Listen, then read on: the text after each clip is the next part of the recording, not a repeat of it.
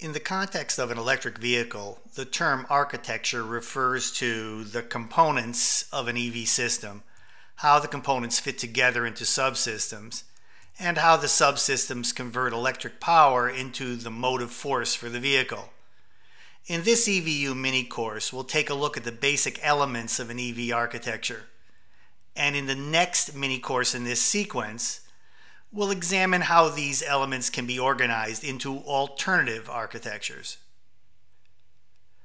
The simplest of all EV architectures is the battery electric vehicle, the BEV. In a BEV, there is a limited set of basic components associated with the propulsion of the vehicle. Looking at the diagram on your screen from left to right, electricity from the grid is conditioned by a charger represented in orange that may be part of the vehicle or a separate component. The charger passes electricity to the battery, shown in yellow. Energy stored in the battery is passed through control electronics, represented in gray, that moderate the energy flow and pass it to an electric motor, shown in blue. Regenerative braking, in green, translates kinetic energy of the car's forward motion into electricity and returns energy back to the battery. Let's take a look at each of these components in just a bit more detail. In an earlier mini course, I mentioned that the battery is the heart of an EV. In fact, the bigger and better the battery, the better the EV. The higher its performance, the longer its range, and the more utility it offers to the owner. But what do we mean by bigger and better? Bigger refers or doesn't refer to the size of the battery, but rather to the storage capacity measured in kilowatt hours. Better refers to the battery's ability to recharge quickly as measured in hours and minutes. Although battery storage capacity and recharge times have improved dramatically over the past decade, there is much to be done to improve them still further. But even today, storage capacity and recharge times are sufficient to make EVs competitive with ICE vehicles. The physics of an electric motor is a bit beyond the scope of this mini course, but a few basics are important. Coils of copper wire run through a stack of thin steel plates and form something called a stator. The rotor is a steel shaft with copper bars running through it. It rotates and ultimately turns the wheels of the EV. But what makes the rotor rotate? The flow of alternating current into the copper windings of the stator creates a magnetic field. Alternating current causes the field to vary between north and south, appearing to move in a circular path. The rotor chases the magnetic field and rotates as a consequence. Of course, there's a bit more to it than that, but that should give you at least a general idea of what's happening. The electric motor is unquestionably the workhorse of modern industry and will soon become an important motive force in the car industry. Electric motors are remarkably simple.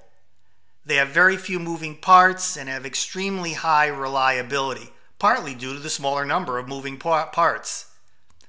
Electric motors have a square torque curve, meaning that you get impressive acceleration off the line. And they're variable speed, meaning that there is no need for a transmission, eliminating hundreds of parts that can and sometimes do fail in an ICE vehicle. Electric motors are efficient. Efficiency is the degree to which a motor converts input energy to output power. For electric motors, the efficiency is quite high, in the range of 80 to 90%. The efficiency of an internal combustion engine is only in the 20 to 30% range, a significant difference. Finally, electric motors have zero emissions. There are even more benefits. the electric motor can be electronically modified, enabling it to become a generator.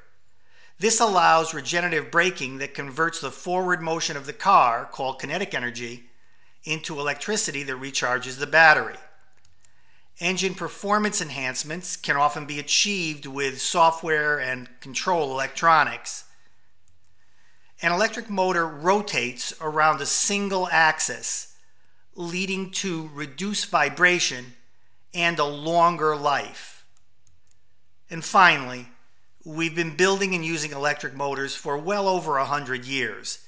This isn't bleeding edge tech. The U.S. Department of Energy describes the control electronics for an EV in the following manner.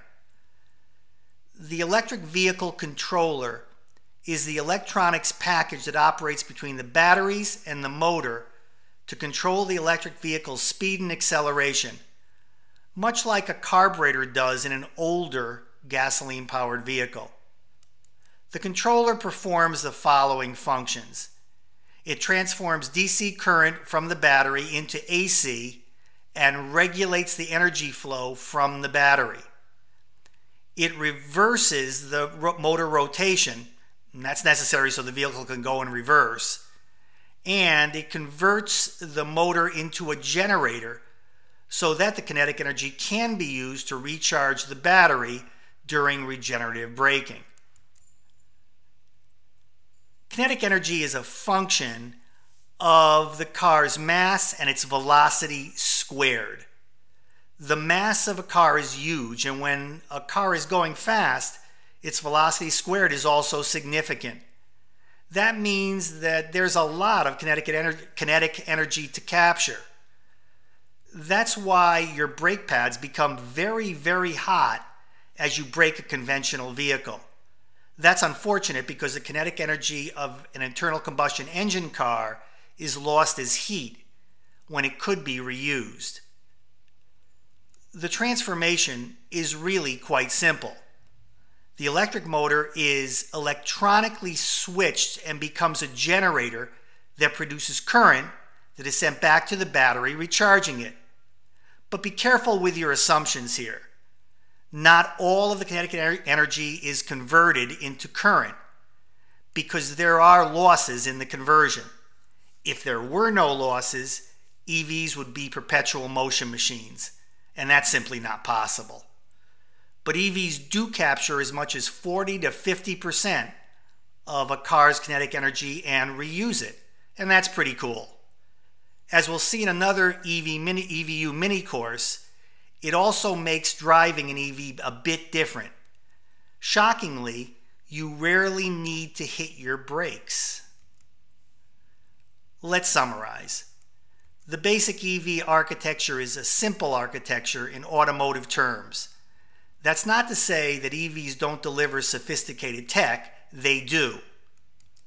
But the component parts of an architecture are relatively simple in number, and that means fewer parts can fail, there's considerably less complexity, and because things don't fail, lower maintenance costs and less frequent maintenance visits.